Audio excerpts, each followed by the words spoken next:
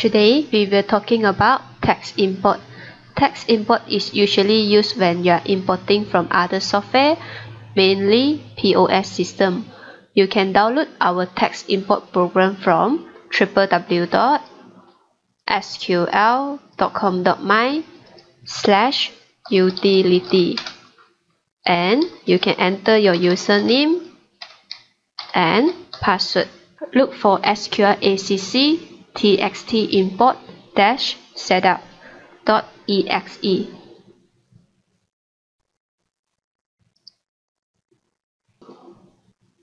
Save the installer and proceed to install. The text format export from your third-party software have to follow with this format.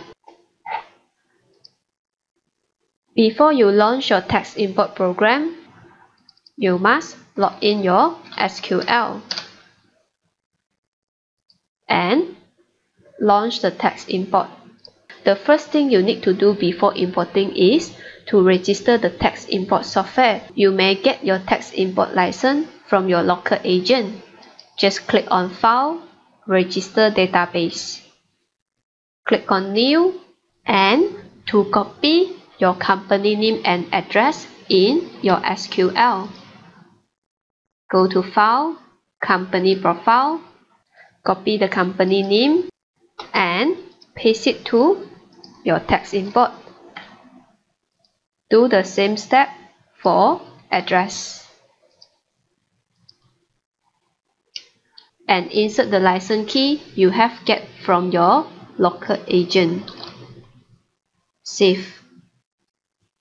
Once you register successfully, you have to exit from the text import program and re-log in again.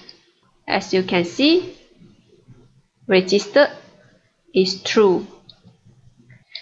You are able to import all master data file and also transaction file from text file or CSV file into SQL. Now, let's try to importing a purchase invoice. Click on Purchase, Purchase Invoice. Click on Get File to select your text file. Let's say GST PHPI and verify. As you can see, there are two invoice documents, and when you click on it, you can see the detailed transaction. You may need to check on the status, make sure there is no duplicate or error message. Let's say for this invoice, there are invalid item code. So make sure you have to import your item code before you start importing your purchase invoice. After you have import all your master data, let's try import again purchase invoice. Get file to select your text file and to verify. Make sure the status is OK and click on Post to Account. Record successfully posted to database. Just click on OK and let's check on SQL. Go to Purchase, Purchase Invoice. As you can see, two invoice import successfully. Now I will show you another example.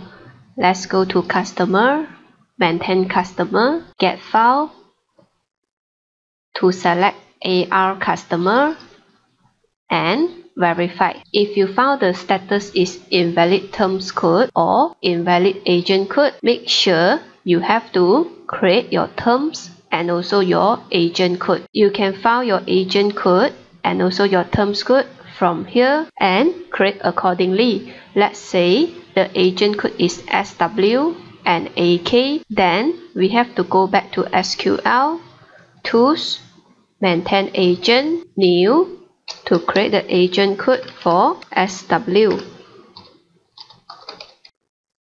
and AK. Save. Repeat the same step for maintain terms. Go to Tools, Maintain Terms, New, 60 days, and Save. After we done all the maintenance file, let's go back to Import. Go to Customer, Maintain Customer, Get File, select AR Customer, and Verify. Make sure the status is OK. Then press on Post to Account. Record successfully posted to database. Just click on OK. As you can see, under Customer, Maintain Customer, all information has been imported. For others transaction, it will be still similar. Thank you for listening.